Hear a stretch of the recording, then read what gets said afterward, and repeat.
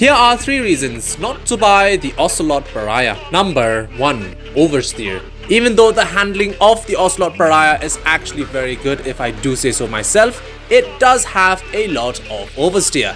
So if you are not that good of a driver in GTA Online and you're not that good at controlling an oversteer, well, the Pariah has a lot of it and well, it is not for you. And not only that, the Pariah is also just too powerful that if you do not know how to use the accelerator, well, you're just going to spin out all the time.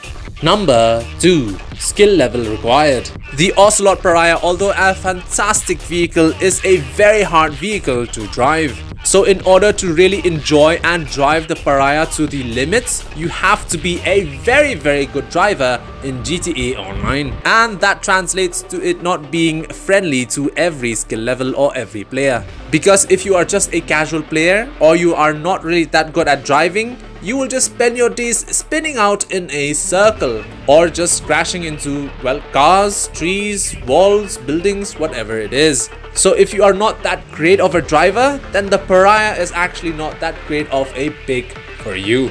Number 3. Well guys, to be honest with you, there is no third reason not to buy the Ocelot Pariah because it is just an amazing vehicle. And yeah, there is honestly not that much fault with the car apart from maybe the oversteer and also the skill required. But honestly guys, apart from that, the Ocelot Pariah is a good car and yeah, not much more to complain about. And well guys, those are the 3 reasons not to buy the Ocelot Pariah.